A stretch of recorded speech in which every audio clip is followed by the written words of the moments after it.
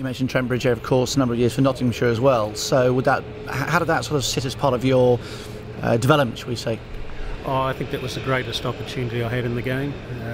It was to play county cricket. Prior to that, I played my first test in 1972-73, and it wasn't until '76 really that I started to sort of produce some goods in the test arena.